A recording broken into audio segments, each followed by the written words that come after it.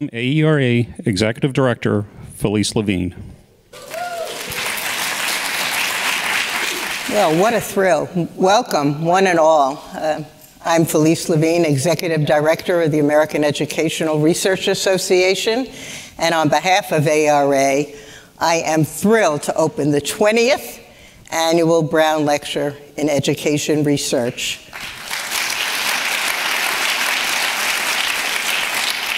Quite a number.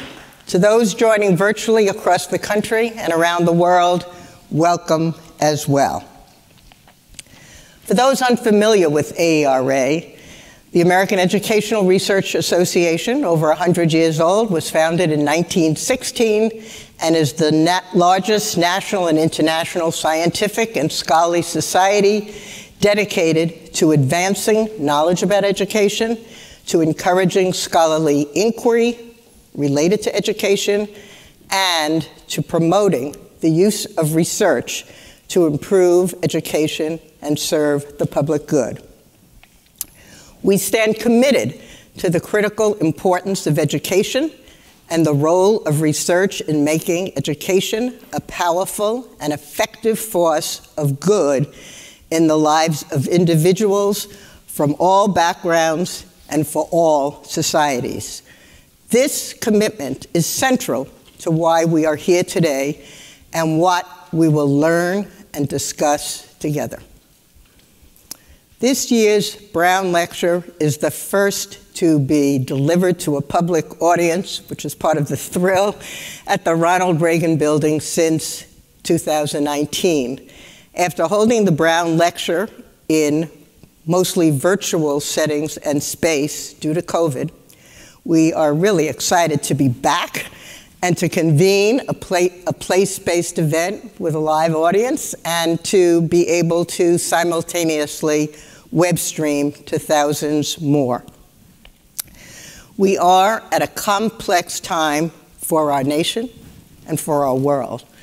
From the Supreme Court decisions of the last term to actions and activities of states and local school boards, we are witnessing a renewed verve that is eroding a commitment to equity and justice, politicizing education, and challenging trust in so many institutions of society, including science and research.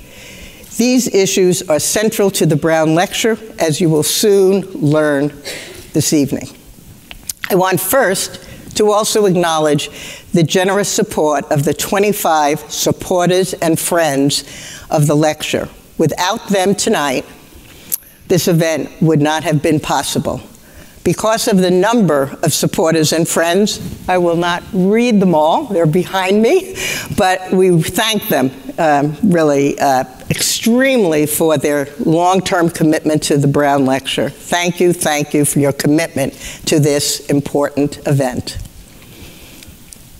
I would also like to thank the Brown Lecture Committee, Selection Committee, chaired by Dr. Jamel Donner, for its hard work and exceptional choice for the 2023 Brown Lecture. Now, as a special treat, I would like to welcome to the stage Dr. Dawn Williams, Dean of the School of Education at Howard University, one of our nearest and dearest in DC. Good evening, everyone, and thank you so much, Felice, for this opportunity to allow me to address the audience. This year, you could not have had a better lecturer choice other than Dr. Leslie Fenwick. She is certainly a scholar of Brown, and how much do we need to know about the impacts of Supreme Court rulings? We are all closely watching. So while we are here gathered for this annual event at AERA, I wanted you all also to know it is Howard University's homecoming week.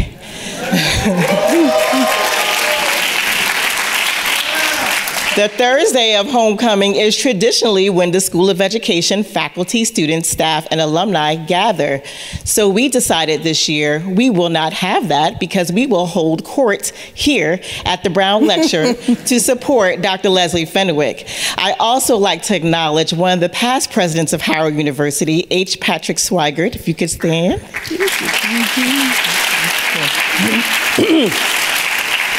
With this much intelligence in the room, there is always a bison in the house. So I'm going to say HU. You know. And can the HU community please stand?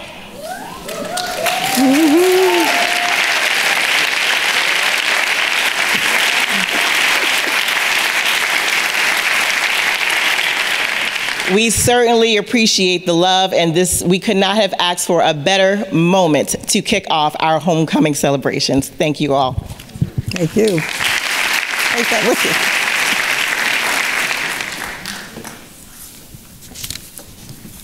you. Oh, I am really pleased now to introduce AERA President Tyrone C. Howard, who is a valued colleague, a tremendous leader, and a highly respected scholar in his own right. Dr. Howard is Professor of Education in the School of Education and Information Studies at the University of California, Los Angeles, in addition to being the Pritzker Family Endowed Chair. Dr. Howard is the director of the UCLA Pritzker Center for Strengthening Children and Families. Can't think of any more important an aspiration at this point in time. And director of the UCLA Center for the Transformation of Schools. Tyrone, the podium is yours. Thank you so much. Good evening, everybody. Good evening. Come on, they told me HU was in the house. Good evening, everybody. Where y'all at? All right, there we go. It is my sincere honor, privilege to be here with you all this evening. I want to thank you, Felice, and thank you to everyone joining us this evening for the 20th annual Brown Lecture, including those attending in person, as well as the thousands more across the country, around the world, joining us on the live stream. I wish to acknowledge that tonight's event in Washington, D.C. is being held on the homelands of indigenous peoples on Piscataway land. I ask that you join me in recognizing the indigenous people on whose land we stand. Thank you. In 2004, AERA inaugurated the Brown Lecture to not only commemorate the U.S. Supreme Court's landmark decision in Brown versus Board of Education, ending racial segregation in public schools, but also to acknowledge the social scientists who at the time brought innovative ideas and research methods to efforts to understand the many ways in which inequities present themselves in our society. The Brown Lecture is a powerful reminder annually of the central role that research can and should play in advancing equality in education across racial and ethnic groups, countries of origin, economic classes, languages, gender and sexual identities, and other areas that diversify our society. Each year, we select our speaker, a preeminent scholar whose work has contributed substantially to the fight for justice and equity in education. During a troubling time for our country, when court decisions, the actions of state governors and legislatures, and the loud voices of a vocal minority in school districts across the country are pushing back against the progress of Brown and diversity and inclusion, we are fortunate for the work and insight of our 2023 Brown Lecture speaker, Dr. Leslie T. Fenwick. Can we show her some love, folks? Before she comes out, though, let me tell you who we have in our presence, why we are honored to be able to have her as our Brown Lecturer. Dr. Leslie T. Fenwick is a professor of educational policy and Dean Emerita at Howard University. Let me say it again, at Howard University. A third time, Howard University. Come on, folks, show her some love. There we go, okay. And is Dean in Residence at the American Association for Colleges of Teacher Education. She is widely recognized for her expertise in public policy, educational equity, and leadership. A lifelong educator who has worked in every sector of education, Dr. Fenwick is known as a fearless voice for educational equity. In 2022, she was appointed by U.S. President Joe Biden to the Board of Visitors for the U.S. Military Academy at West Point, where she has served as a senior vice fellow since 2017. and occasionally lectures about the character, leadership, and ethics. A former visiting scholar and visiting fellow at Howard University, Dr. Fenwick is the author of the award-winning book, Jim Crow's Pink Slip. That's right. If you haven't read it, you need to read it. It is a powerful historical impact that I think is so fitting for our conversation this evening. Her widely disseminated policy research, monographs, and op-ed articles have been cited and published by the American Association for Colleges of Teacher Education, the National Academy of Education, Brookings Institute, the Center for American Progress, Southern Education Foundation, Harvard College, New York Times, Washington Post, Boston Globe, y'all get it, right? It goes on and on and on, right? And Politico. Dr. Fenwick is a director-appointed member of the Smithsonian National Museum of African American History and Culture. Come on now, y'all know where you're at, right? In 2013, she was selected as the W.E.B. Du Bois Distinguished Lecturer for the AERA Research Focus on Black Education Special Interest Group. And in 2011, she was awarded the W.E.B. Du Bois Award for Leadership in Higher Education by the National Alliance for Black School Educators. We are honored for the opportunity to learn from Dr. Fenwick's knowledge and wisdom as she offers a newly excavated history of Brown and how it is still misdefined. Please join me in welcoming the 2023 Brown Lecturer in Education Research speaker, Dr. Leslie T. Fenwick.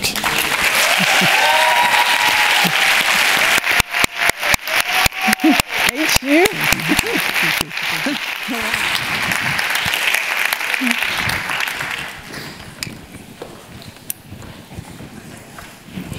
I better have something to say after that. Thank you for that extraordinary and warm welcome. I feel deeply honored to deliver the 20th Brown Lecture, and especially privileged by your presence here today, this evening. Thank you to my colleagues who are members of the Brown Lecture Selection Committee for affirming and recognizing my research, my most recent book, Jim Crow's Pink Slip and Education Advocacy.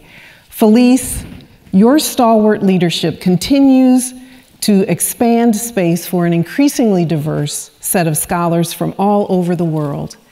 AERA looks, feels, and sounds very different from when I began attending in 1993, and I think that's a great thing.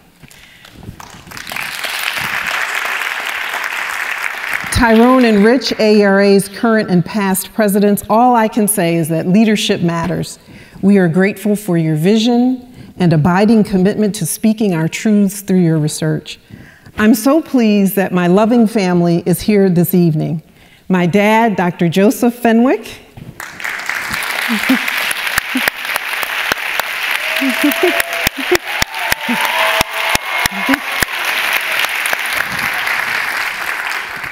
My mom, Mrs. Faye Fenwick, is here with us in spirit.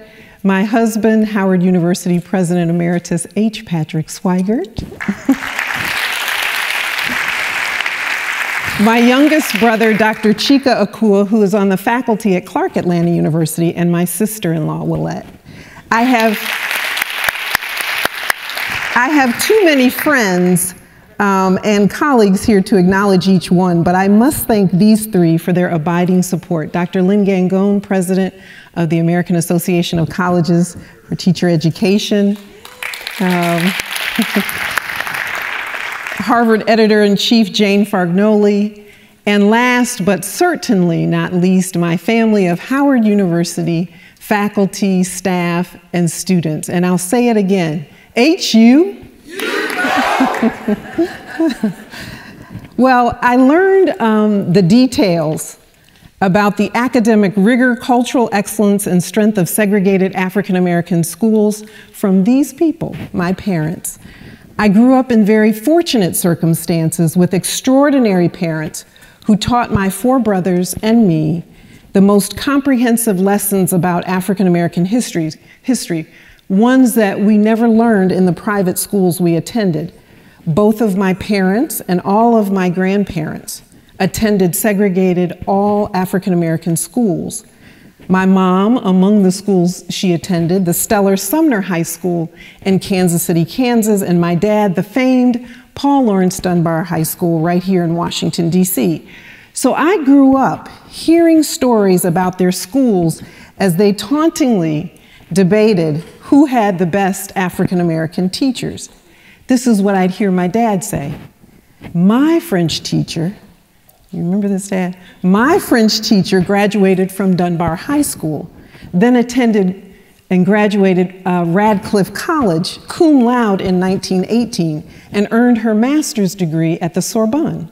My mom would respond, and my biology teachers graduated from Howard University and Fisk University and earned PhDs at the University of Chicago and Harvard University. What this means is that my research since 1993 on the African American principal and teacher pipelines comes from a place of knowing. When I conducted library research, I was seeking to learn more about what I already knew existed.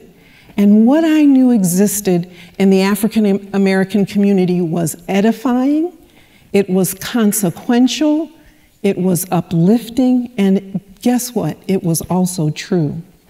I titled my lecture this evening, Otherwise Qualified, The Untold Story of Brown and African American Educators' Professional Superiority.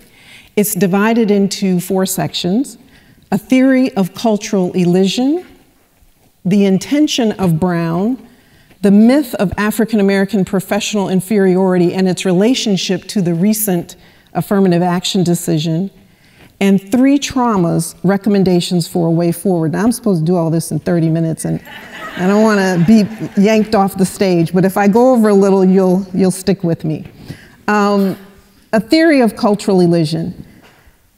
The history, research, and commentary about African American people is plagued by what I label the theory of cultural elision. I define the theory of cultural elision as an operative lens leading to the purposeful disregard, unseeing, and incomprehension of anything consequentially positive, self-determinative, or superior about African Americans. In the telling of history, the conduct of research, and the phrasing of social commentary, application of this operative lens results in valorizing white males and promoting whiteness as normative and positive. To the contrary, as I mentioned before, anything consequentially positive or superlative about African Americans is reflexively left out, as if it simply could not be so. If on the odd chance that African American excellence is acknowledged, it's usually tied to a single African American who is then exceptionalized in the research and the history and the commentary. In recent years, I saw this theory of cultural elision play out in news stories about US President Barack Obama's appointment to the Harvard Law Review during his days as a student there. News accounts exceptionalized Obama for this achievement. To be sure, Obama was the first African American president of the Harvard Law Review and had served as one of its editors in years prior. However, the telling of his ascension to the review's presidency led many in the press to conclude erroneously that there had been no other African American male editors to the Harvard Law Review prior to Obama. In fact, the first African American member of the Harvard Law Review was Charles Hamilton Houston, who served as an editor in 1921. And incidentally, that same year, Jasper Atkins became the first African American elected to the Yale Law Review as an editor. Houston was a graduate of your high school, Dad, the all African American Paul Laurence Dunbar. We've talked about this right here in Washington, D.C. He was a Phi Beta Kappa graduate of Amherst College, where he was valedictorian of his class, and he earned his law degree cum laude from Harvard in 1923. Houston was followed by 2 other African American male editors of the Harvard Law Review, William Henry Hastie, also a Dunbar High School graduate, and William T. Coleman, who served as Law Review editors in 1930 and 1946, respectively. In the dominant myth histories, African American principals and teachers who were discarded with African American schools were inferior and shabby relics of a Jim Crow era. But what does it really mean to recognize that these displaced African American educators were in fact superior in their academic credentials, professional licensure, attitudinal commitment to democratic ideals, consistent activism against the ideology of racism, and experience with integrated society? The focus of my research and my most recent book, Jim Crow's Pink Slip, is on the displaced African American educators' credentials. It is the first book to fully excavate and reclaim this history.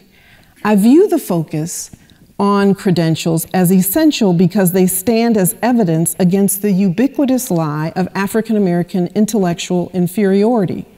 So rather than confirming African American incapacity, these educators' credentials affirmed their equality and superiority and self-agency. Their credentials affirm their determination not to be stymied by all the odds stacked against them in the Jim Crow South and border states, and to maneuver this evil system to their and their communities' uplift and advantage.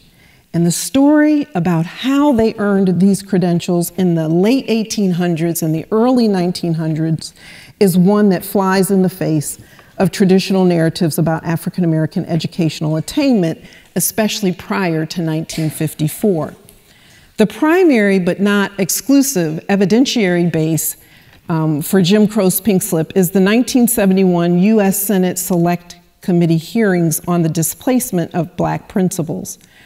I still wonder why and how the prolific citations of the 1971 Senate hearings, which from beginning to end focused almost exclusively on the exceptional credentials of African American displaced educators, why they've not been prior subject to presentation in the hundreds of research articles and books and newspaper accounts and other narratives about desegregation.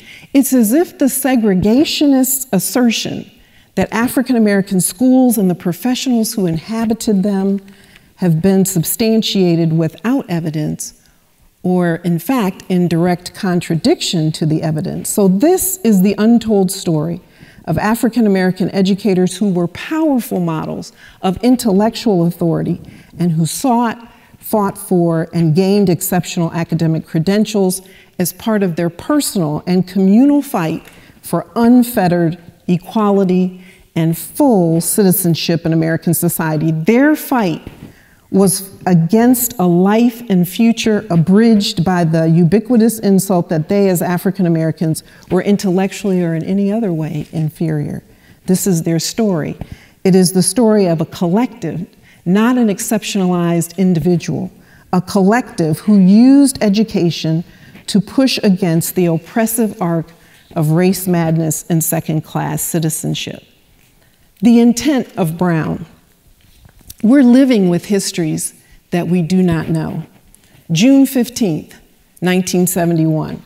That was the day that the 1954 Brown decision outlawing racial segregation in public schools was narrowly operationalized as African American white student ratios, integration busing, and pairing and clustering of schools for racial balance. However, Brown was not intended to simply mean that African American and white students were to be educated side by side in order to achieve integrated schools. Brown and many legal decisions subsequent to it, especially the Singleton and Bradley decisions, demanded that public schools integrate wholly, W-H-O-L-L-Y, meaning that their administrative ranks, superintendents, principals, other district leadership, faculty, and student bodies were to be integrated, not just the student bodies. Brown never meant just integrate the student bodies. The failure to integrate school personnel was and remains the unfulfilled promise of Brown. And I believe that many of the inadequacies of our current PK-12 schools are traceable to this failure. As early as 1952, NAACP attorney Thurgood Marshall feared that if Brown was successful, African American principals and teachers would forced from their jobs, illegally forced from their jobs as educators, leaving newly desegregating school systems with an all-white educator core. So prior to Brown, Marshall established the NAACP's Teacher Information and Security Department to raise funds to assist African American educators with litigating cases that would later ensue from their illegal firings, dismissals, and demotion by white segregationist school board members and superintendents in the 17 border and southern states operating racially segregated public schools.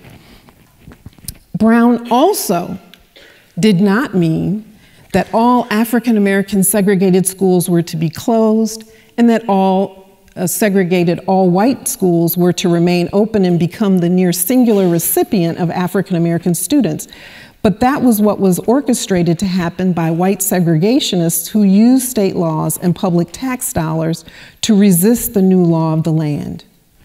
At the time, racial discrimination in state laws, violence and intimidation, some familiar themes even now, resulted in few African Americans being registered to vote in the border and southern states, with African Americans denied their most basic right as citizens in a democracy, the right to vote. Whites maintained control over all state and local elected and appointed offices, policy formulation and implementation, and budget allocations and expenditures. In their rush to stop, rather than fulfill Brown's mandate, white elected and appointed officials and political bodies, school boards, superintendents, state legislatures, and governors initiated a massive resistance strategy that supported the firing, dismissal, and demotions of 100,000 African American principals and teachers from as early as 1952 and well into the late 1970s.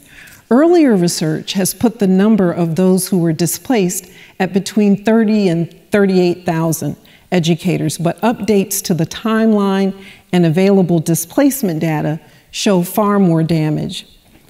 Prior to Brown, in the 17 dual system states, 35 to 50% of principals and teachers were African American. Today, there is no state that approaches these percentages. In fact, as you know, 7% of the nation's 3.2 million teachers, 11% of the nation's 90,000 principals, and less than 3% of the nation's nearly 14,000 superintendents are African American. And the underrepresentation of African Americans in the nation's educator workforce is tied, as the history I uncovered, to massive resistance to Brown. It's not tied to Brown, it's tied to massive resistance to Brown. Despite the damage to the pipeline, African Americans remain the nation's most academically credentialed educators. As teachers, principals, and superintendents, they are more likely than their white peers to hold master's and doctoral degrees and have more years of professional experience when they ascend the ranks of school and district leadership. The myth of Black professional inferiority and its relationship to recent affirmative action decisions. In a riveting account shared with the Senate Select Committee, a Georgia educator, Dr. Betty M. Smith, explained to the committee chair, who at the time was Senator Walter Mondale, who goes on to become vice president, why the illegal displacement of African American principals constituted a painful and unfair loss of talent to the nation's schools. Like most of her African American peers, Smith was well educated with a bachelor's degree from HBCU, Tennessee State University, and master's and doctoral degrees from New York University. As secretary of the Georgia Council of Secondary School Principals and African American Education Association, Smith told the committee that she had seen the organization's membership dwindle from 190 in 1969 to 6 in 1970. Dr. Betty Smith wasn't alone. She was in all respects the rule and not the exception. To provide some evidence of this, I direct your attention to this slide that summarizes the names, years of experience, and academic credentials of the presidents of the American Teachers Association, the All African American Teachers Association, for the years specifically 1900 to 1951. ATA's presidents, as you can see, were an academically credentialed, professionally accomplished, and activist group. They mirrored the distinguished achievements of the organization's rank-and-file members. And more than half of ATA's presidents who held office between 1910 and 1951, I looked at those years specifically, had earned undergraduate or graduate degrees, some as early as the 1800s, from nationally prominent institutions including Brown University, Columbia University, Harvard, University of Chicago, University of Pennsylvania, and New York University. And you see some familiar names among those listed. Mordecai Wyatt Johnson, Howard University, does that name sound familiar? Rufus Early Clement, Clark Atlanta University faculty and students, does that name sound familiar? And Mary McLeod Bethune. All of us know many of those names. Despite her excellent academic credentials and professional success as a principal, Dr. Betty Smith was summarily fired and replaced by a less qualified white male, all in the name of school desegregation. She was one of 100,000. In the 17 dual system states, African American people were tax-paying citizens in their home states, but barred by state law from attending their state's public and private colleges and universities for undergraduate, for graduate, and professional school education, all of which were white restricted, though publicly supported with tax dollars.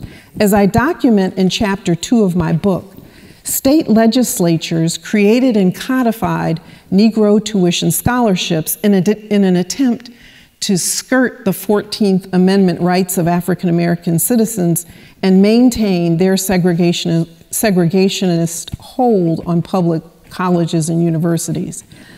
In 1938, Maryland state statute stated, and I'm providing it here for you with some highlights.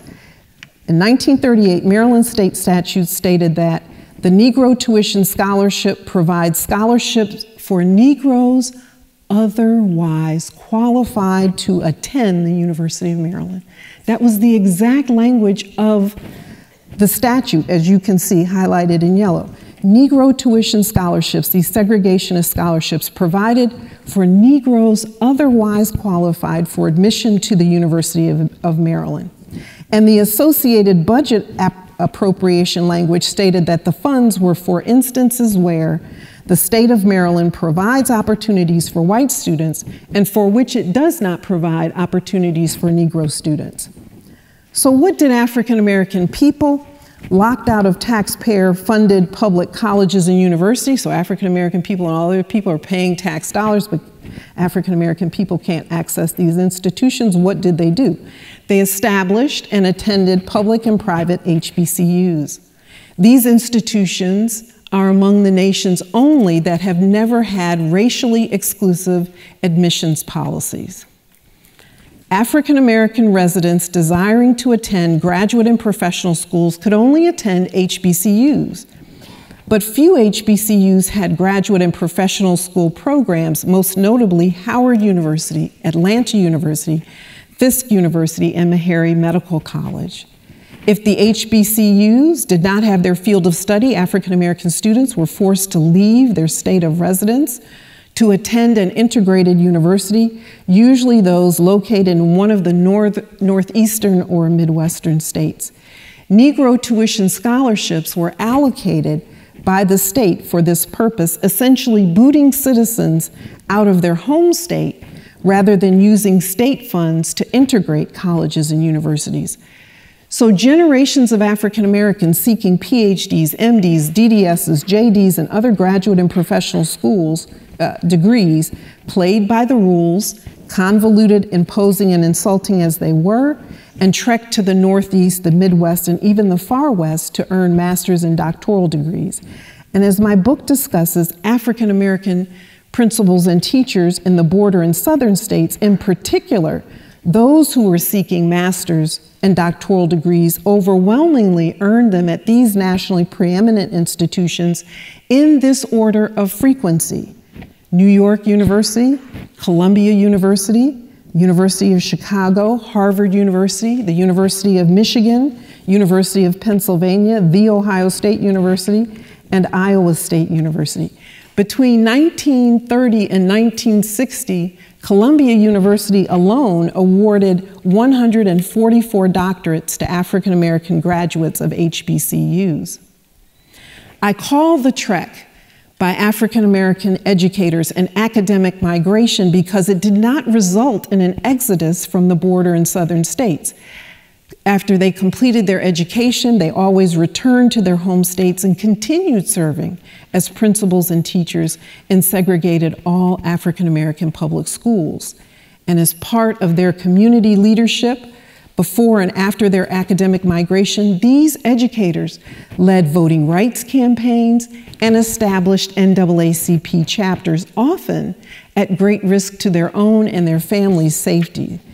Despite their superior academic credentials, exceptional leadership as principals and teachers, and civic activism, tens of thousands were summarily fired, dismissed, and demoted between 1952 and the late 1970s as backlash to Brown.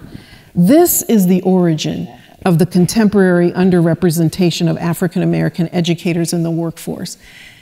The origin is not that blacks after Brown pursued other fields and left education, which is the myth that is often repeated in research. That is not the factual or historical record. U.S. Department of Labor statistics don't justify that myth and that ahistorical accounting. This is the origin of the contemporary underrepresentation of black educators in the workforce. And I have a question.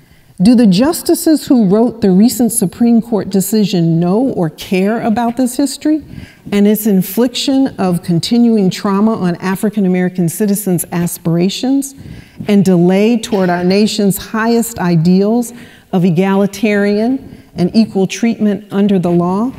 Do they know or care that in at least 17 states, the state wielded the hand, prohibiting otherwise qualified African American citizens from admission to undergraduate programs at the University of North Carolina, Chapel Hill for 171 years of its 234 years of existence? The years that states in University of North Carolina, Chapel Hill isn't alone. This was happening throughout the 17 border and southern states. The years that these states prohibited otherwise qualified African Americans from attending far outnumber the years admissions have been granted anemically open to African Americans. These principals and teachers' academic migration made a difference in terms of the quality of all African American segregated schools. As one example of the many, remember these are not exceptionalized examples, as one example of the many, the 1926 roster of Sumner High School faculty indicated that 41% of the all African American faculty held master's degrees, including 3 from the University of Chicago. By 1935, the percentage had grown to 61% with master's degrees, including 3 faculty who earned master's degrees from the University of Chicago, 2 from Columbia University, and 1 from Harvard. And notably, with the integration of the school's faculty in 1968 to include more white teachers, the percentage of faculty members with a master's degree fell below its 1926 level to 35%. Sumner High School was the high school my mom attended, so she was right. The data bear out her assertions. The mass closure of African American schools and influx of African American students into previously all-white segregated schools led to an increased need then for principals and teachers in the desegregating schools. But with African American principals and teachers illegally pushed out of the school systems, white superintendents and school boards found themselves in a quandary. Who was going to lead and teach the swelling numbers of students? Pressed by the need to hire more educators, they manufactured principal and teacher shortages, turning almost exclusively to whites outside of the education profession, vacating state requirements for education degrees and teacher licensure, and creating fast tracks into classrooms through emergency certification. Manufactured, manufactured, manufactured. In massive resistance to Brown, we find the origins of alternative licensure, emergency certification, and the black male educator shortage. It's not new. It was manufactured. It is unlikely that the generation of African American principals and teachers who were illegally displaced would trust contemporary school reform models such as vouchers, school choice, and charter schools. After all, these were among the very mechanisms that they experienced during the decades-long stalling of Brown's progress that were used as part of the plan to annihilate their careers. 3 enduring traumas and recommendations for a way forward. The annihilation of African American principals and teachers was traumatic. The first trauma was economic. Before the Brown decision in 1954, nearly half of all black professionals were teachers compared to less than 25% of white professionals. Over time, desegregation left African American educators nearly 1 billion, B as in boy, poorer from income loss due to firings, demotions, dismissals, and non-hires. And in fact, the calculation about non-hires is not even complete, certainly not by me. I've started it, but I'm not finished. White hires happened at the economic expense of African American educators, resulting in white economic gains that continue today. The second trauma was equally distressing, namely the damage done to school systems because of the loss of high-caliber leadership. Proven African American leaders were replaced on a near one-to-one basis with whites who held less or no qualifications. The assault on the professional identity and stature of African American educators ensured that the desegregated school system would be held captive by the same Jim Crow power structure that had fought vehemently against desegregation for decades. The third trauma was the unkindest cut of all. If schooling is about children, as all the sentimental slogans profess, African American children didn't really seem to count. Pushed into hostile new schools without African American models of intellectual authority in their teachers or models of leadership authority in their principals who could serve as guides and protectors, African American students' socialization and education suffered and continues to suffer. Why are we still struggling to mark real progress in education? Since the arrival of African American students in previously all-white segregated schools after Brown, education policies and practices have almost exclusively been informed by white social scientists, psychometricians, educational leaders, local elected officials, philanthropists, and their acolytes. These individuals have no deep tissue knowledge about African American history, culture, and achievement. And without this essential knowledge, in the face of pervasive negative social commentary and media commentary about blacks, and under the influence of foundational racism in the biological and social sciences that shape education research and psychometrics, white power brokers believed and actively reproduced deficit perspectives about blacks. Their erroneous perspectives made and continue to make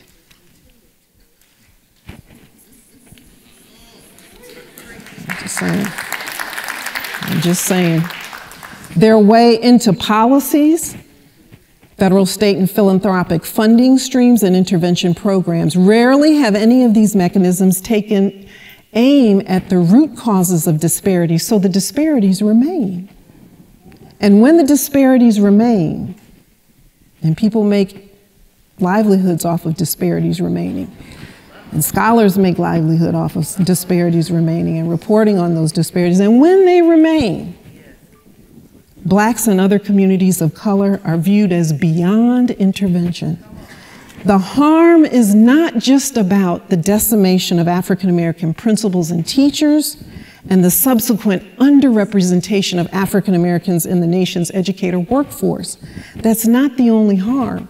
The harm is about what was amplified with the loss of African American educators. So now you said all this, Fenwick. So what can be done at this point? This is what my dad would say, well, what are you going to do now? Following are 4 of the 9 recommendations discussed in Jim Crow's Pink Slip. And many of these recommendations will not sound new to you. I just think we need to animate them.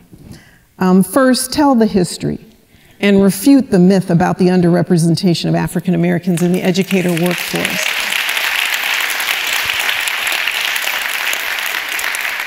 We did not flee. We did not flee the education professions after Brown because there was a cornucopia of experiences waiting for us elsewhere. So let's tell the truth and tell the history and refute the myth. Number 2, discontinue use of teacher licensure examinations and all other standardized tests that replicate racial disparities until psychometricians can create tests that do not replicate racial disparities. We are in, I have just 30 more seconds. I'm sure I'm over time, but I'm going to go a little bit off script here. So we're in the 2nd decade of a new millennium, approaching a 3rd decade. The NASA scientists tell us they found water on one of the moons of Jupiter. We're crafting a course toward Mars. We have self-driving cars. I could go on and on about all the scientific advancements. And yet, psychometricians have yet to create one test that can show intellectual ability, academic achievement. All their tests have racial disparities, and if they have tests that don't have racial disparities, raise your hand if you know one, please. So to my friends who are psychometricians, and at The Ohio State, I had to take 21 hours of statistical research. And so maybe all of us who have PhDs and EDDs are psychometricians, but I won't get into that. But to my friends who are psychometricians, update your science. Everyone else has had to.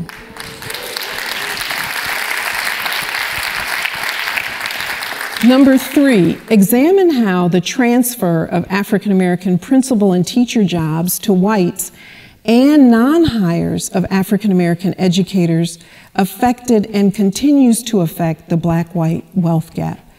And number 4 of the 9, which I won't go into now, invest in HBCU and Hispanic serving institutions, HSI, teacher, principal, and superintendent preparation programs. If it weren't for these institutions, the nation's goal of having a fully integrated educator workforce wouldn't be achieved. HBCUs prepare about 50% of the nation's teachers, even though they're less than 3% of the nation's colleges and universities, and 2 HSIs, one in Florida and one in California, prepare 90% of the nation's Latinx teachers. In conclusion, racial equity and educational equity are conjoined goals. It's unlikely that one will be achieved without the other. Whatever progress we may mark as we go forward, we'll be left with unfortunate and aching questions. Had these generations of African American principals and teachers been integrated into schools after Brown, how might the nation, its schools, and its citizenry have benefited? What could these remarkable professionals and citizens have accomplished with America's schools if they had not been purged? It's difficult, it's very difficult to untangle the damage done from any progress made. What is sure, this is the legacy our public schools and our nation's children live with and must overcome. And to conclude, these are the names of some of the 100,000 Black principals and teachers whom our nation lost. We owe them more than a debt of gratitude.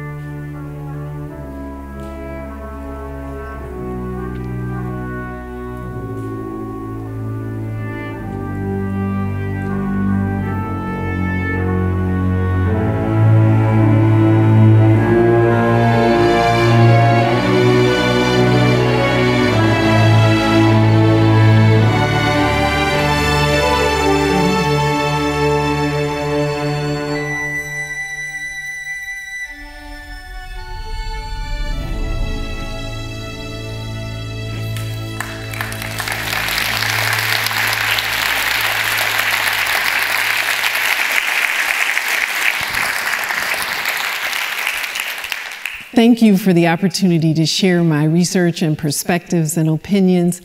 This is nearly my 40th year in education, and I have a lot to say. The last thing I would say is the music that you heard in the video clip was composed by my nephew, Jabari Akua, who's an engineering student in Georgia, and that's his music that he composed. And the video clip was done by my other nephew, his brother, Amari Akua. And I'm really excited that they both, as very young people, college-age people, understand and appreciate this story, though it happened well in advance. And their perspectives about the impact on them, they're really profound to me. So that last little piece of artistry is my not little anymore, nephews. Thank you.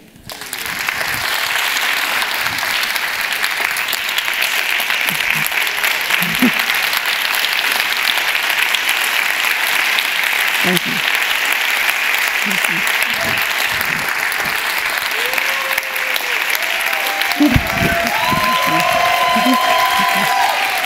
you. Come on, y'all. We can do a little better than that. Let's show Dr. Fenwick. Come on now. Come on now. Thank you. Thank you. Show some love.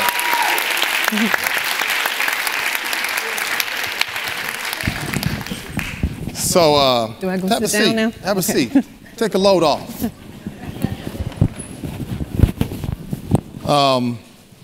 My great-grandmother used to have a saying, the devil is a lie. And y'all know what that means, right? Dr. Fenwick, you have really blessed us in powerful ways of helping us to understand the kind of misinformation that has existed about what has happened with black teachers during Brown. We cannot thank you enough for your wisdom, your intellect.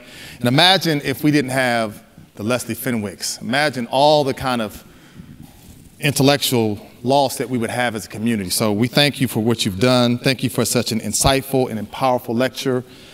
Your knowledge of the challenges facing our nation's schools and school systems and the historical aspects for our broader society serve as not only a wake-up call to many, but also as a call to action for all of us, for us as a community of scholars, policymakers, practitioners, and advocates.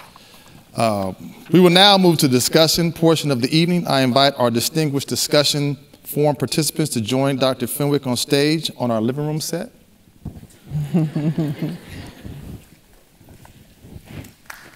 Come on up, y'all. Come on up.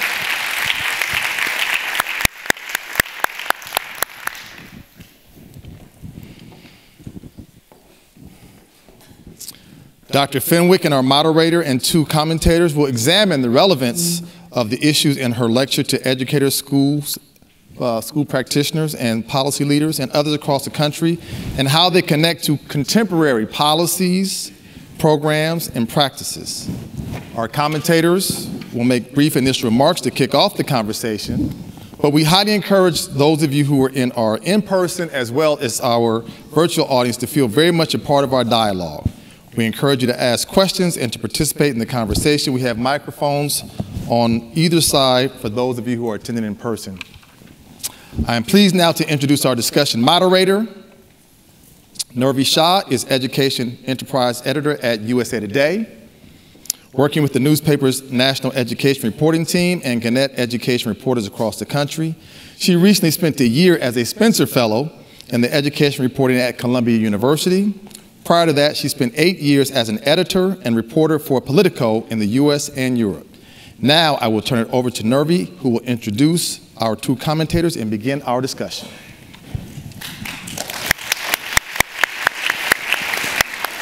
Thank you so much for the warm welcome, Dr. Howard, and the insightful and powerful lecture, Dr. Fenwick. I'm so pleased to introduce the other people here on stage, both of whom were teachers in a past life. Dr. Adrienne Dorrington is Senior Policy Analyst for the National Education Association, where she oversees federal and state policies related to teacher evaluation and teacher effectiveness. And Eric Duncan is the Director for P12 Policy at the Education Trust, specializing in policies related to educator quality and increasing the racial diversity of the educator workforce. I would like to ask each of you, just to kick things off, to speak to one of the themes or issues that you found most striking in Dr. Fenwick's remarks, and then we'll have an opportunity for the audience to ask questions. Dr. Dorrington. Okay, thank you very much. I have been given an almost impossible task this evening to share my opening comments in 180 seconds. So you think you had a challenge. I can envision my colleagues laughing, my colleagues and friends right now laughing, but I think I'm up for this challenge, so let's begin. Thank you very much, AERA, for inviting me to be part of this exhilarating Distinguished Brown Lecture. I am so honored to share the stage here with such dedicated educational scholars, and what an amazing, oh my God, amazing presentation. Thank you very much, Dr. Fenwick. I want to address 2 points that resonated for me tonight from the presentation and also from Dr. Fenwick's paper. And that is the teacher licensure, entrance examination, and the pipeline. So let me begin with the pipeline first. There's an urgent and critical need to diversify the teacher pipeline, especially given the current political climate and the trauma being experienced by our students, especially students of color. In 2021, the data for public schools, there were 80% white teachers, and there were 7% black teachers. For our administrators, it was 77% white and 10% black. Those percentages are terrible, and they're getting worse because many of our folks are not going into education or quickly leaving it. But why does it matter? Research shows that all students, especially African-American students, benefit from being taught by African-American educators. It's been shown that African-American teachers help to close the achievement gap of African-American students and help to reduce the discipline disparities. Also, research shows black students who have one black teacher by the time by their 3rd grade are 7% more likely to graduate from high school and 13% more likely to enroll in college.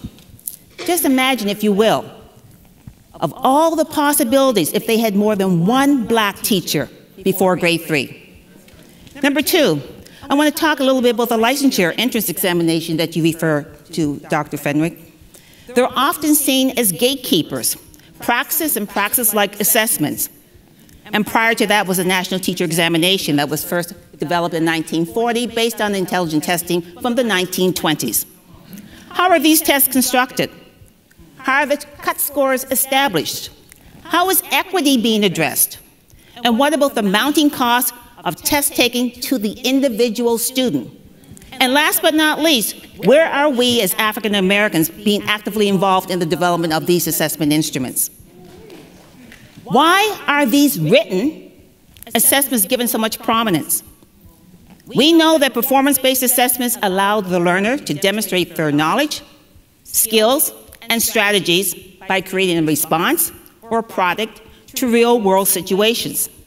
In these situations, they must use their higher-order thinking skills, and the assessments allow for a more holistic view of thinking and learning. As I wrap up with my 3 minutes, which is now gone, but as I wrap up, I want to share an unrelated praxis situation that happened 2 weeks ago that buttressed Dr. Fenwick's research. Tiffany Kane, my NEA colleague, and I, we gathered together 40-plus educators 2 weeks ago to train them to be praxis coaches, because many of our teacher candidates are not being successful and able to pass praxis core and the praxis content. I shared at that time the Brown decision that resulted in the firing of over 100,000 African American educators, many whom were replaced with less qualified white educators, as was noted here this evening. We examined how eugenics, a racially biased, unscientific, immoral theory, purports intelligence to be genetically determined. We speculated how it was likely used in the Brown decision, reinforcing the hiring of white educators perceived to be intellectually superior, and the removal of black teachers and black administrators perceived to be intellectually inferior. It is 2023, 70 years, 7-0, since the Brown decision. And NEA, along with its partners, are still seeking to redress the catastrophic purging of African American educators. We continue to advocate and shape racially and socially just policies and programs that will advance the diversification of the educator workforce. I look forward to continuing this discussion, and ashe.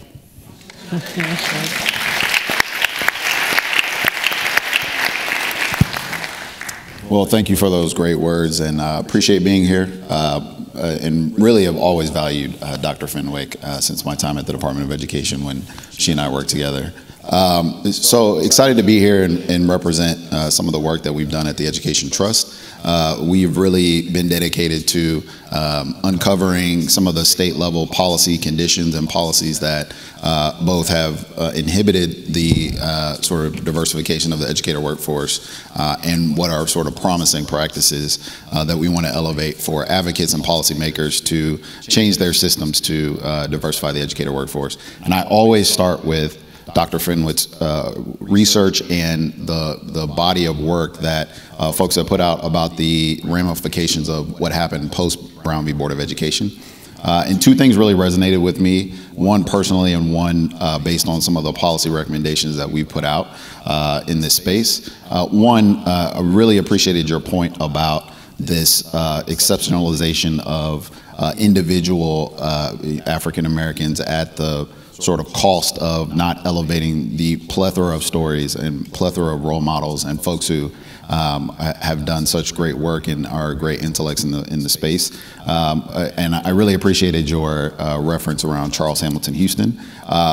Because we have a curriculum and instructional materials that are so limited in the scope and the way that folks are taught about our history.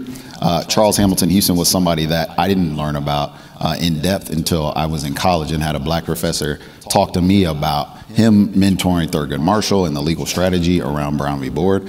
And that is what sort of led me to the career that I pursued because, as somebody who grew up with a single mother and didn't have those types of role models, seeing somebody like that have that type of innovative strategy was so impactful. So just want to highlight how important it is not only to change some of the instructional materials and practices and curriculum that we have in our classrooms now under the attack of so much of this anti-CRT narrative, but having those black educators in the space to be able to connect that history, that rich history to this work is so important. And then the second thing, from a policy perspective, the the alignment of desegregation and the way that we talk about desegregation after Brown that was supposed to happen, and not necessarily including the diversification and the desegregation of teachers is so important, and it's such a crucial link. You know, we don't have a ton of places now with desegregation orders, but places that have had desegregation orders even more recently have implemented aggressive strategies, court order strategies, to increase the diversity of the educator workforce. And one example that I continually use, even though they're not under desegregation order anymore, but very recently, a parish in Louisiana who was looking to diversify their student population and wanted to add more teachers of color, started at 1 to 2% of black educators in the parish, had a very simple policy solution and forcing hiring managers and district leaders to justify hiring a white candidate over a qualified black candidate. So just that one practice alone increased the diversity of the workforce from where it was at 1 to 2% to most recently 26%. And that is just a part and parcel of what Dr. Fenwick was talking about, where there's so much of the systems level, the types of policies that have been created to intentionally take teachers of color out of the classroom or black teachers out of the classroom, that even that small solution can have a big impact. So really appreciate that insight, and I always enjoy hearing you speak. Thank you both so much. Dr. Fenwick, so much of what you talked about was a very hard look at our past. And you did talk about some solutions going forward. And I, as a journalist, my instinct is, of course, to take up all of the time to ask all of the questions I have. But I'm just going to ask one, but just to remind folks that the mics are available for you if you'd like to start gathering to ask questions. But I wanted to look a little bit forward, and this keys off of some of the things that both of you just said, at the building a pipeline and trying to reconstruct something that's been lost for a very, very long time. If you all can talk about how to rebuild, not just getting the teachers that are already in degree programs into the classroom, but building the pipeline. There's new research out this week that talked about how students, when they do see someone that looks like them, it can actually encourage them to pursue the teaching profession. So Dr. Dorrington or Eric, if you could talk about a little bit about that. Dr. Fenwick, of course. I will kick off that. In terms of the pipeline is crumbling. It is leaking. I'm not even sure if it's going to last much longer given the pipeline that we have. We have very few folks going into education for a wide variety of reasons. Some of them are very valid. And also, I want to put a pin into this as well. As we talk about this, we also have to consider the cost factor. Our folks are being burdened. They're swamped with student debt as they go into a profession that doesn't pay very well. So it's very difficult to ask people to come into a profession where in some cases they're not being respected, they're not given the resources needed to be successful, and at the same time, they don't have the money to pay the student loan bills as well as maintain a decent standard of living. So those are situations that we have to keep front and center as we think about the pipeline. At NEA, in my particular center, which is called the Center for Professional Excellence in Student Learning, we deal with the entire pipeline.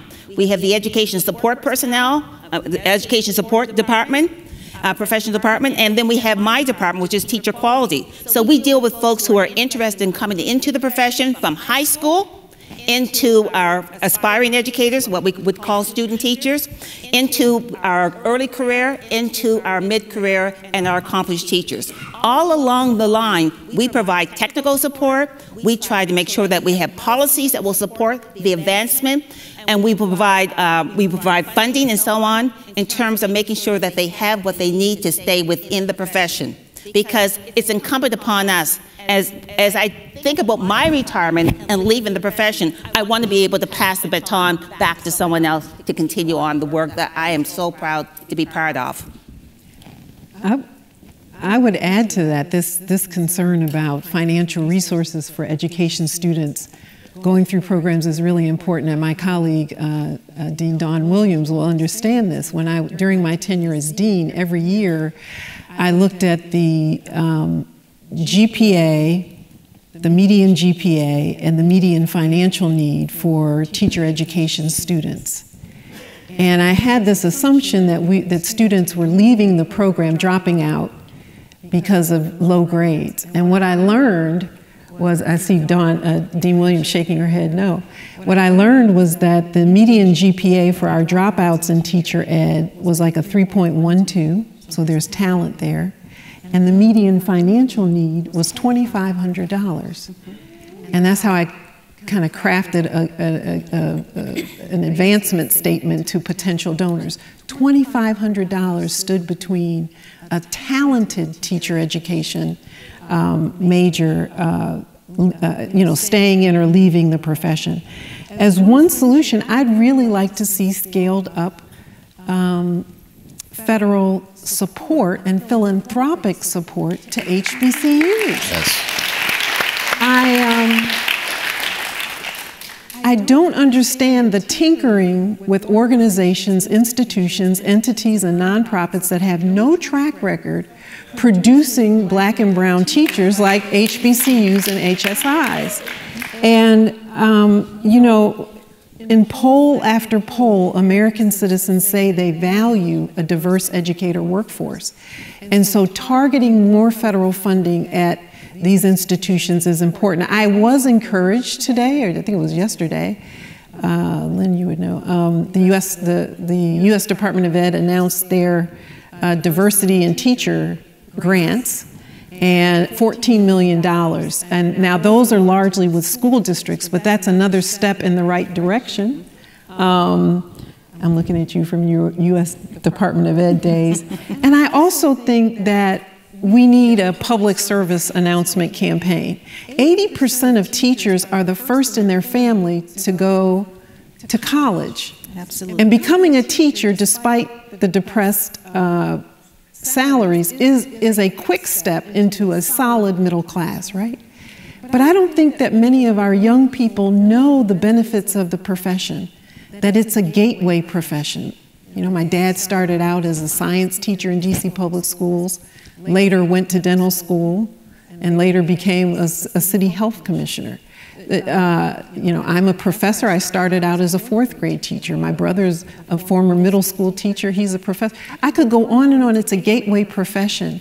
But we need young people to know that there are opportunities in education. But I think what they hear from us and see from us are weary souls. I don't want to be a teacher. That's the last thing I want to be. Absolutely. Maybe it's the first thing you need to be. I heard it too. Yeah. I heard it too. Absolutely. Echoing the point about investment in HBCUs and minority serving institutions, I mean, it's so important. We just talked about this earlier about the Hawkins Center for Excellence finally being funded this year, and that needs to continue. But I also want to just add to this that, the deficit mindsets that you kind of brought up about educators of color. We have a ton of solutions, I think, that folks have highlighted around, some of the promising practices to bring more of the educators of color into the profession. But I bring this up a lot. So sorry if you've heard me say this, I'm a broken record, but even the base of talent who obtain their licensure requirements, who go through the certification process, there's such a deficit mindset about educators of color, and the systems are designed so negatively that there are places where there are a large amount of unhired Black and brown educators who have all of the credentials, have all of the requirements to be teachers, and district leaders are still saying we can't hire them, we can't find them, we can't find them. And there's a number of examples, but one that I traditionally use is in Connecticut, the state instituted this statewide policy that we like to see about trying to get more educators of color into the profession and setting aggressive targets. And for a number of years, district leaders and hiring managers were saying, we can't find these folks. We don't know where to find them. And one of the leaders of the state education agency just made a data question, said, what are the numbers of educators of color who have all of these credentials, graduated from an institution in our region, but don't have a job currently in the classroom? and pulled close to 1,000 of these types of educators who did not or weren't placed into schools in the state. And all they did was cold email that group, that the folks who they saw in that database, invited them to a job fair, and were able to hire close to 300 educators of color, and started to see some incremental increases in the state around diversifying the workforce, which led to further investments. But even something that small, again, I mean, these are not huge, crazy investments or policies, but because of the deficit mindsets that you brought up and the way that folks aren't valued in that space, I mean, that to me shows how important it is that we, look out and interrogate our systems that are filtering or supposed to be filtering these educators of color into the profession.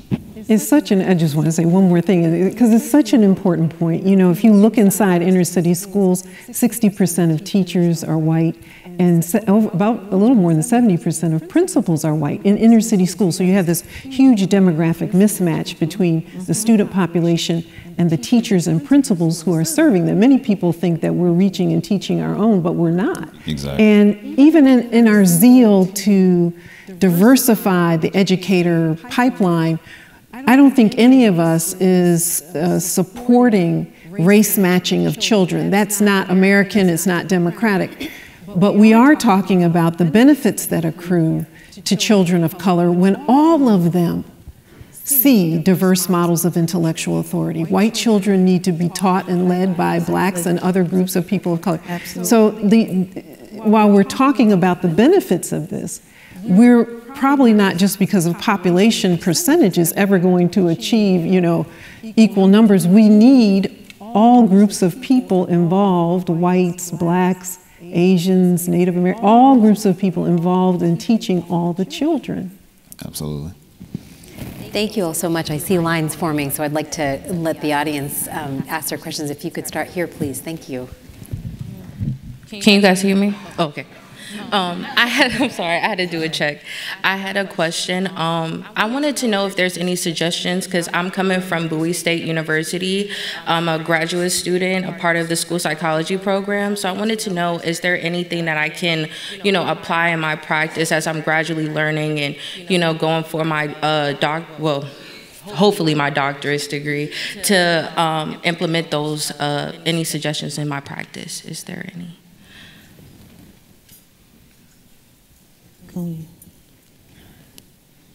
Can you elaborate? You're in I know, master's program?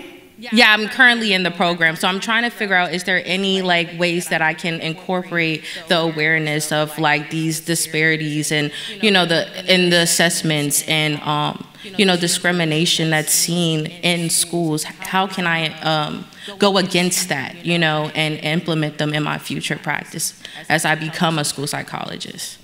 One suggestion. No, you go ahead. One suggestion that comes to mind: if you're in a master's program, you're likely going to be doing a thesis of some sort, right? And that's a good place for you to start to investigate some of these disparities in these assessment instruments, and using that as your project, and leapfrog from that or springboard from that into something else. Okay. Bowie State is a great school of education and enrolls some of the largest number of students in the area, in the DMV area. So congratulations on being a Bowie State University graduate student. Thank you so much.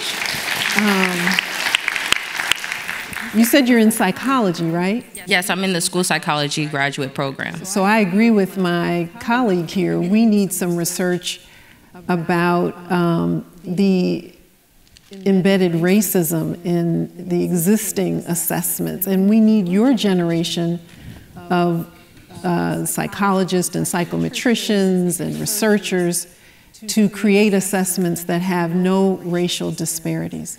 That does not, having racial disparities in assessments should be viewed as passé, wrong-headed, racist, and unacceptable. And we need your generation to correct that. So your research, that's where I would start if I were you. I'd love to see you start there. Thank you so much. One of the pieces of history about these licensure exams is that, remember, all the state reports reported that blacks had higher levels of licensure, which meant they passed exams, prior to Brown.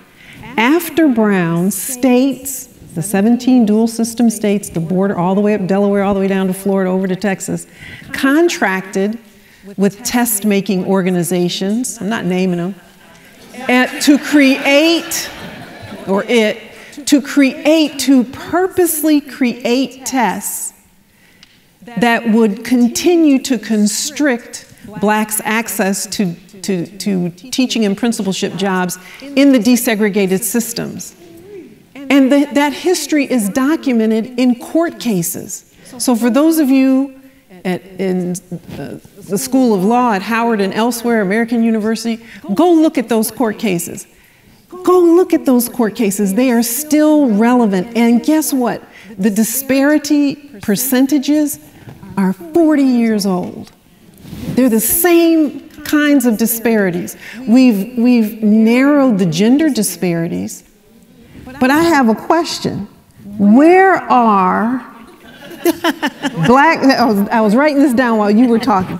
What are the test types? Take all the tests, pick one, and identify, do a thesis on the items on that test where black test takers exceed white test takers' performance. Let's just begin a conversation there. Do we know? Or are you saying on every item that matters for until 2023, while people are looking at water on Jupiter's moons, that psychometricians can't do better than this? This is unacceptable. This is just unacceptable from an august and scientific body.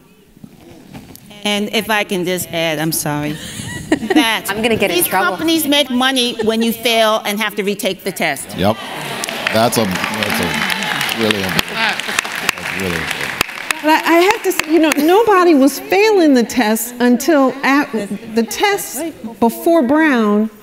Black principals and teachers were performing better in a superior way, but when an intentionality was attached to the test, things changed. And in Florida, and this is history that's documented directly after Brown, when white test takers failed the new test that was intended to constrict blacks, they dropped the test. They didn't change it, they dropped it. So all of this notion that you have to have racial disparities embedded in psychometric instruments for them to be valuable or helpful is a personal affront to me as a professional in the field of K-12 and higher ed for 40 years. It's time to stop it. We're looking for water on Mars, and you can't come up with a test? Anyone in the room teaching anything related to research, psychometrics, instrument creation, any companies involved in that need to go sit down and talk to themselves and some other people. This is unacceptable. It's just unacceptable. And it's hurting children. It's hurting children. It's anti-democratic. It's limiting opportunity. Oh, I'm going to take my shot here. Let someone else ask a question. Please go ahead. Yes, it's an honor for me to be here today because my two favorite deans are here today. Dean Dawn Williams, I was her student when I was a faculty member at Howard, and Dean Fenwick. And this is a gender situation, but I graduated from Howard University 4 times with a PhD in '76, an MED from the School of Education 50 years ago in '73, and my master's in Spanish in '72, and my BA in '70 with 2 children. It can be done. And I taught at Dunbar, yes. I taught at the Crimson Tide for 40-something years, and I taught at Howard University too. So I feel really special to be among all of this intelligentsia and all of that. Now, on the topic of teachers not getting a lot of money, that's not necessarily true. I tell my students going to teaching, it's not how much you earn, but how you invest it. Do you buy the cars, or do you save the money to travel the world? So I've been to 106 countries and every state. This is true. And I got a lot of that from fellowships that I applied for. On the topic of assessment, I used to score for Princeton, Praxis, SAT, GMAT, GED, and it allowed me to travel to a lot of the United States. And it is true that the testing is really messed up because I wrote some of the tests in Princeton at Chauncey Center. Now my question, at last, yes, is to do with gender. Because I'm concerned. I have 2 young grandsons, and they go to Gonzaga, but I'm concerned about how they push the black males into sports. You know, I tell my students, this is Uncle Sam, S-A-M, it should be scholastics, then athletics and music or some other field to back up the academics, because they always look at us as us black people as not being able to do anything else except entertainment and sports. And I'm at the Kennedy Center more than all of you in here, so it's not that. But we must encourage our black males to understand they can do mathematics, for example, and science. Then where are the black male teachers for my grandsons? They aren't there in the primary and secondary levels because the black males can't support children and a family on our salary. They think. Okay, then when we go to the university level, we are also taught the deans are just now showing up, like Dean Williams and Dana Williams and Dean Fenwick. They're just now making females deans. But in the classrooms, we're the male professors. And in the classrooms, too, when I teach, if I have 25 students, there will be 3 males and 20-something females. I don't know how we're going to address the student population at the universities and college and high school and secondary level, especially, where the males seem to fall by the wayside. And then somehow we need an African-American presence for males. That's all I have to say. And this is for you, Dean Fenwick. I'll give it to your daddy. Thank you.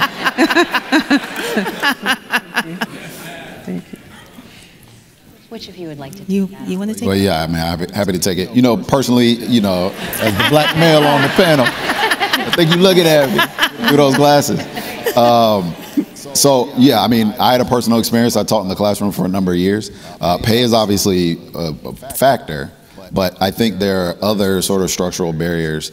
You know, for me personally and from the research that we've done at EdTrust, you know, being sort of tapped as the disciplinarian for the black students, having to use planning periods, which I enjoyed at the time, but was stressful at times, to bring in the black students that were deemed the problems. At the time, for me, it was stressful. It was an added burden, and it didn't feel like I was necessarily being valued in that way.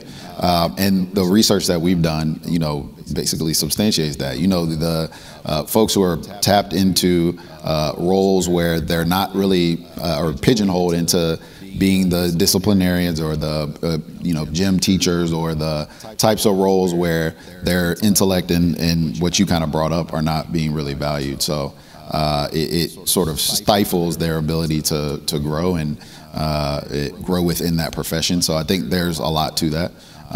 But that's personal for me, you know, and we all have different stories, and I'm hoping that you continue to encourage your males to enter the profession. I think we can't have any of our children feeling that they can only be consumers and commodities. So, you know, we need more of our children, all children, engaged in creative efforts, you know, to create new science and new art, new music. And but in some communities, there's this kind of focus on not spoken focus, but this notion that you're to be just a consumer or a commodity for others to make money. And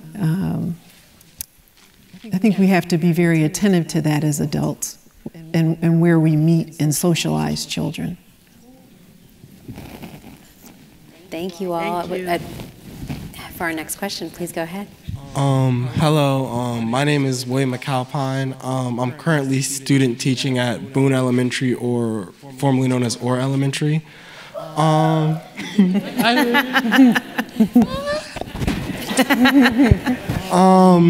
My question was, there was about the emphasis on the cultural relevance, because we kind of discussed how the praxis and a lot of the pre-tests are very culturally relevant and they are kind of holding people out. But I kind of also wanted to expand the discussion about the retention of Black educators because of the performance-based assessments they get. Like in DC, they have the impact assessment for teachers, and just questioning how culturally reflexive is those impact scores, is those impact tests, and how they want teachers to set up their room. Because it seems like it takes a lot of creativity out of a lot of Black educators of what they can come to school with, how they can teach the lessons, how they can set up the room to be more culturally relevant to their students. Even as low as, hey, you can't wear that shirt, it has a message on it, but it's not considered professional enough. Or we like that anchor chart, but it doesn't meet the standards of the Eureka math books that we have. How can we make sure that, how can we expand that discussion to make sure those assessments and those observations are more culturally reflexive for our teachers, so they can feel like they can be retained or not feel like they're going to lose their job because they don't get a high enough score?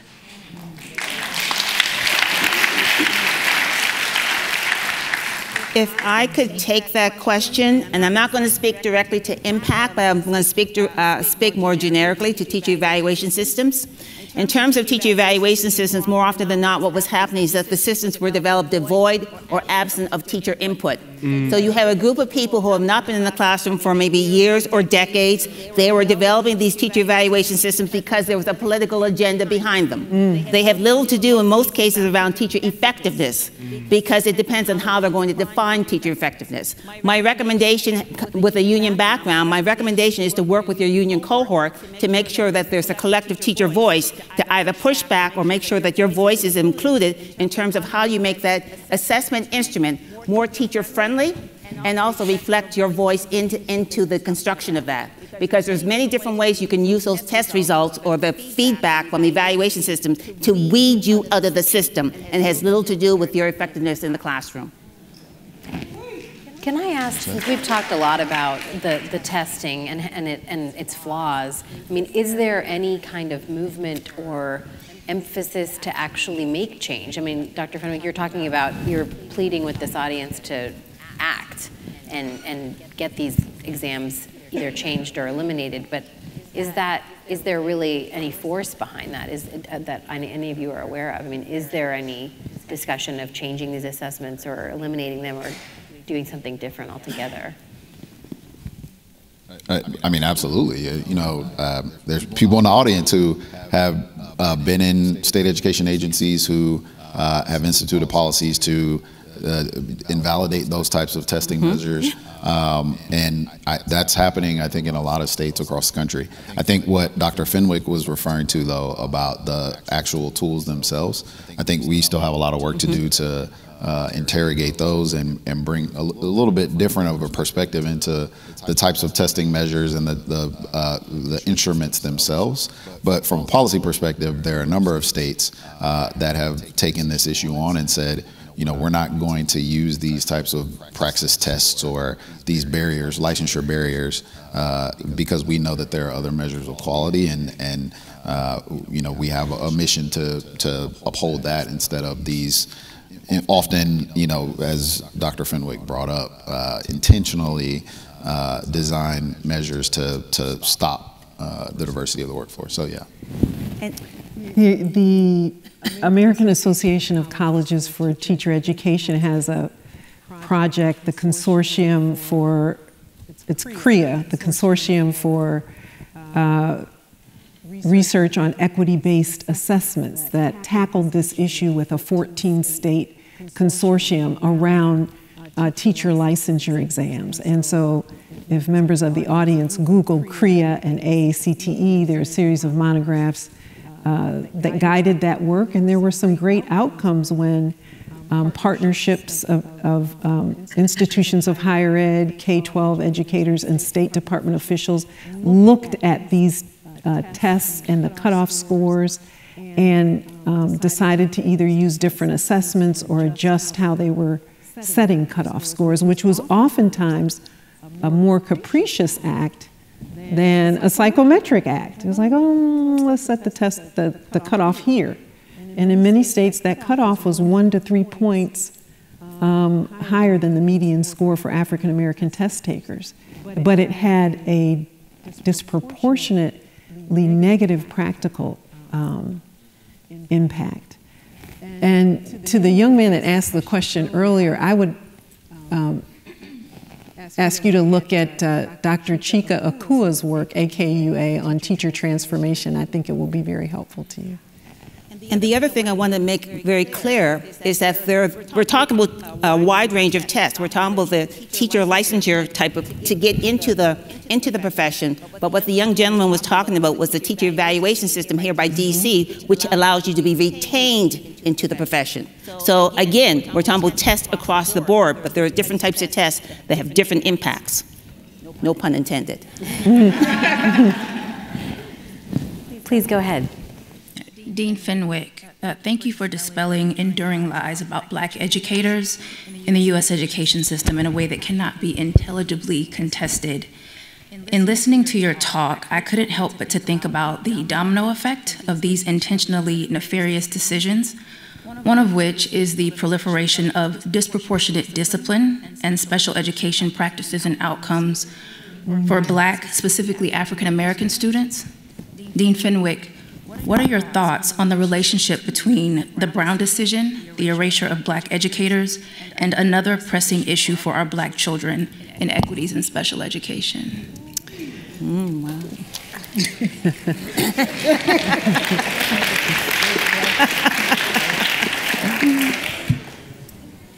I think this is Dr. Ashley White, my sister in the struggle here.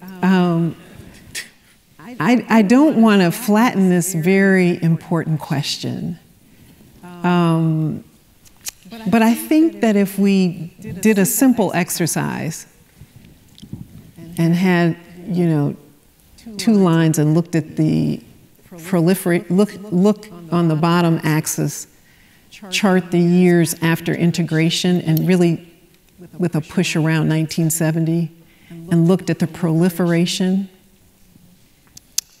of tests and their use to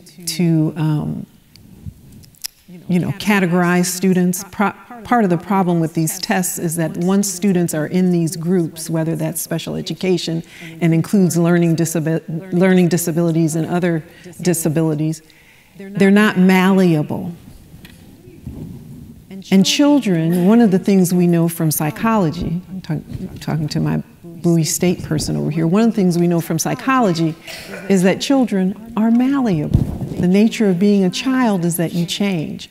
So, you know, I think we should look at the years that these tests proliferated, the years that the categories proliferated, the percentage of students. Now, my psychometrician friends are going to say this is maybe anecdotal, or maybe it's just, you know, coincidental. It's not, you know, more serious than that. But we know the stories. We know not only the stories, we know the data. We've seen this as teachers. I mean, I know when I was in K-12 schools, I saw how these tests were used to limit children's opportunities. I think we have enough research to say this. And at this juncture, the next generation of scholars, I think their work is to tear down these structures. We have all the data that says that they should be torn down.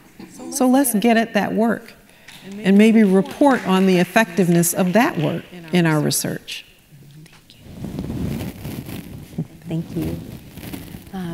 Another question here, please. Yes, thank you so much, and thank you, Dr. White, for that important question on special education. My name is Colin Bird. I'm in the school psychology department at Bowie State University as well. So I'm grateful to be the second person in my cohort to ask a question, and I'm actually in the class, and this is important because I've been reading the room. I'm in the class of Dr. Darla Scott, who earned her PhD from Howard University. Okay, so, all right. So with that being said, I just wanted to, I got a two-part question. I'm gonna try to make it quick. One, as I was listening to this, I appreciated how you were talking about Thurgood Marshall and Charles Hamilton Houston, some of these people that were involved in the case of Brown versus Board of Education. And I've spent a lot of time researching that case. And one of the things that I'm aware of, particularly given my field, is that there was a lot of social science research that actually went into supporting the plaintiffs in that case. And what's foremost in my mind is actually the first black president of APA, which was Kenneth Clark. He and Kenneth and Mamie Clark, they did the doll study, and that was very heavily influential in that case. But prior to that, a lot of people don't know there was a black woman who was the first black woman to receive a PhD in psychology named Inez Prosser. And she had done research that actually suggested that there are some benefits psychologically of African-American children going to predominantly black or segregated schools at that time. And so there's this debate that I think sort of indirectly has been going on over time among scholars and just in the general public about basically Brown, right? I've heard people say that they think segregated, like the desegregation of schools wasn't so great for black people. I've heard people debating to this day like PWIs versus HBCUs, and I know you went to PWIs but also taught at HBCU. So I'm just curious where you fall into that debate, number one, just in terms, I know it's controversial, but I just want to know where you fall into that because this is kind of getting there. And then the other thing is a lot of your presentation was about the quantity of black educators. And I want to just get your thoughts on the quality of educators regardless of race, because there's always going to be some black educators and some white educators. And I'm wondering what you think are the differences between those educators, black or white, that are really effective and those that are not so effective, as sort of I have to advise them in my role as a school psychologist on how to be better. So just, I hope those two make sense.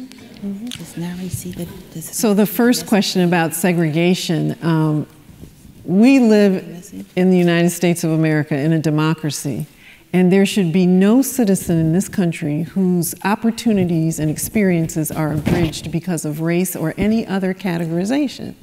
Segregation was an abomination of a policy. It was anti-American, and we, the Brown decision and our activities going forward are clear about that. So my work is not intended in any way to be some underhanded, subtle endorsement of segregated policies. What it is trying to do is to say we lost something. We never acknowledged something, and then we lost it. And the loss was to our detriment. So we misdefined Brown. The segregationists hold on the decision of Brown, misdefined it. It polluted it.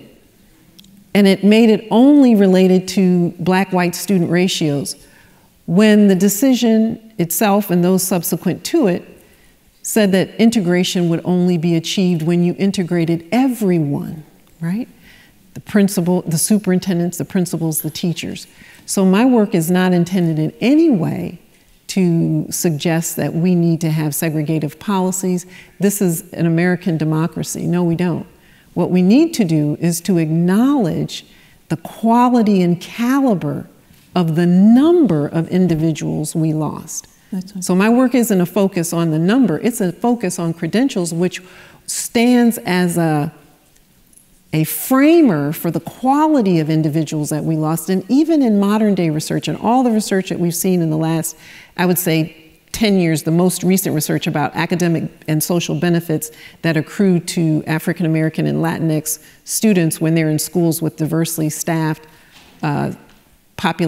teacher populations. that work is starting to say that maybe the difference is not just role modeling, that it's the actual credentials of Black teachers which happen to be higher than white teachers. I think one of the latest reports began to allude to that. So credentials do typically matter. They're not the end all and be all, but they are one measure of quality. So that's what I would say to the first. I'm anti-segregation policies. No, we are not to be abridged. Yes, absolutely. And to your point, it was the response to Brown and putting that into context, the massive resistance, the policies that were put in place, to your point, that continue to resonate to this day. I think that's really important. And that wasn't something that was a message to me when I was growing up in school. All of the massive resistance and all of the ways that policies were shaped in order to continually harm some of the principles that Brown was trying to get after. So we have time for one more question. So it's going to be the best one. Thank you. I'm counting on it. Good evening, everyone. My name is Amber Owens. I'm in my third year EDD program at the Howard University. So kind of two, but I'm gonna make it one because you said it was one and one person. So my first point or question for the panel in general is, has there been any research or are any of you aware of any correlation? Because Dr. Fenwick, in your book, you highlight a principal who was demoted into a classroom teacher and then a part-time janitor and things of that nature. I never, until I, experienced your book through Audible, thank you very much. Before I experienced it, I never thought about the behind the scenes impact, right? I just thought, well, now we can go to school with everyone else. So I do appreciate you for opening my eyes to the trauma and the damage that was taking place purposefully. But has there been any correlation between the removal of Black leadership, even to be a teacher in a building, into janitorial and other supportive roles, in the lack of Black students, i.e. also Black males, in their desire to become teachers or become principals, rather than wanting to go straight to the district offices, which you highlight often put the Black leadership out of the sight of the public, because the principal was often the mayoral figure, for what it's worth, for a Black community. So is there any correlation that once Black leadership left the building and Black students now saw them in servant roles, per se, did that continue to go to today? If that makes sense, I hope that makes sense. And then my second question is, I'm from Ohio, went to Ohio State, the Ohio State University for my undergrad. My schools were very heavy on white teachers, heavy on Black students, in what you highlight. But coming to DC, working in DC public and charter schools, I see that there's a lot of Black teachers for a lot of Black students, for what it's worth, in all the buildings that I've been in. But I'm still finding that Black students are not succeeding in the ways that you have shown us they were before Brown.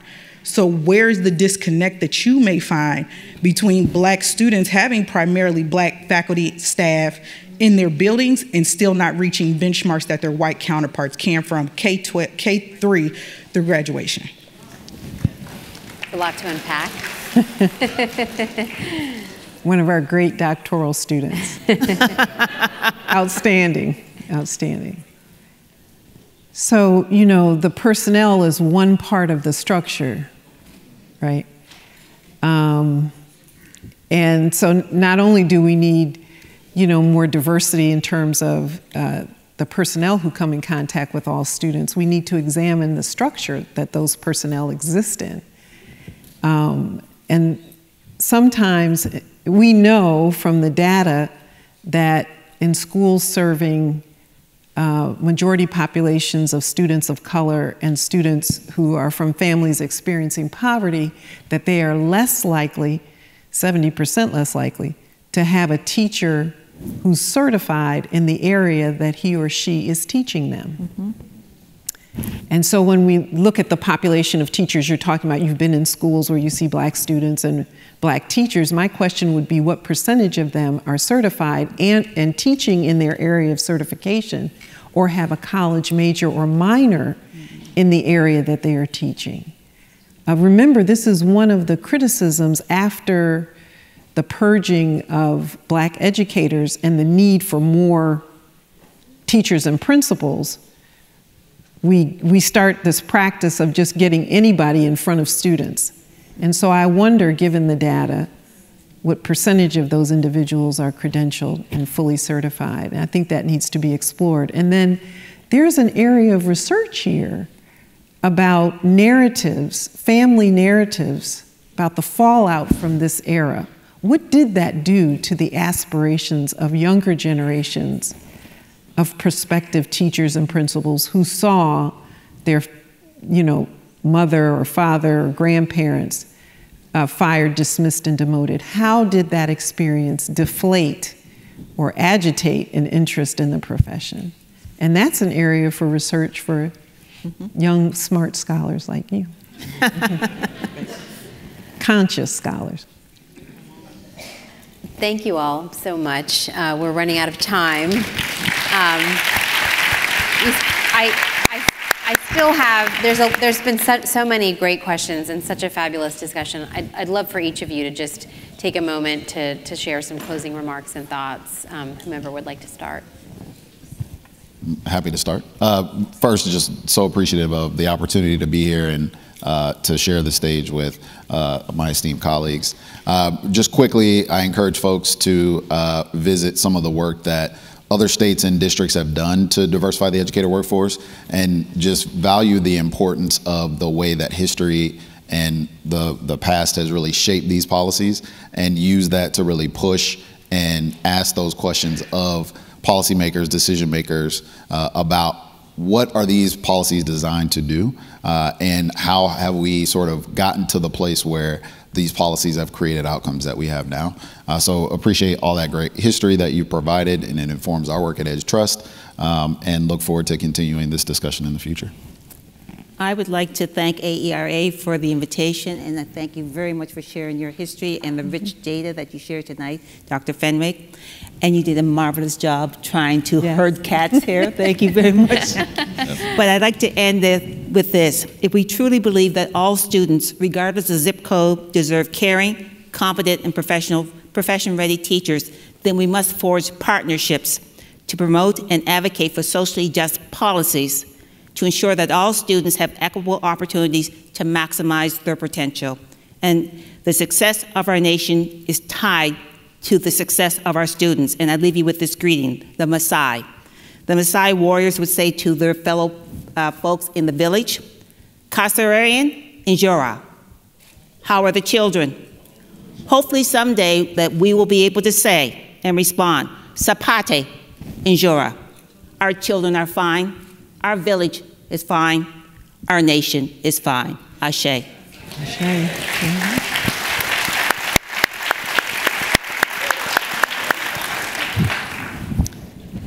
AERA recently published the handbook on teachers of color and indigenous teachers. And in participating in that publication, a section editor talking about the role of minority-serving institutions, what I learned from my own research is these stories are repeated in different groups, with the blocking of Asian teachers and Latinx teachers. There's a common history here that I think that we all should be aware of. And I would just reiterate that this line of history, this line of policy pursuit does not support race matching of children. It supports an American ideal of a children experiencing pluralistic teaching body, administrative body, because what happens when they experience that? They see that the work of generating knowledge, the work of expressing creativity, doesn't belong to just one group of people. All groups of people are responsible for generating knowledge, engaging in creative exercises. And I think that's the benefit of the message that we all know is an American message.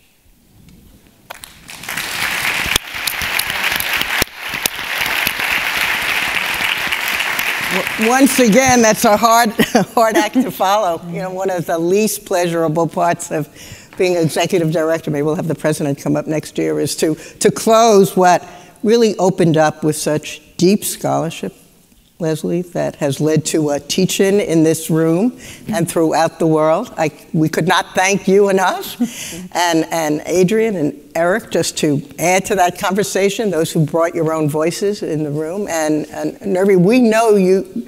We need also the journalists who are the commentators who take that knowledge and translate it. And you were just a terrific addition to leading this panel. I suppose I just actually want to say one part of what this stimulated in me, and that is that President Tyrone Howard has designated the theme for the year, the presidential theme, dismantling racial injustice and constructing education possibilities. And what we heard here are many actionable possibilities, things that the research community needs to do, the parent community needs to do, the school leaders and teachers need to do, and that there's a project before us that I think is doable. So I want to thank you all for coming. For those who are virtually with us, well, you can come to the reception. We wish you could. The others of you, we have a wonderful reception. There is a book to sign with messages to Leslie. Please do. And same time next year. Thanks so much.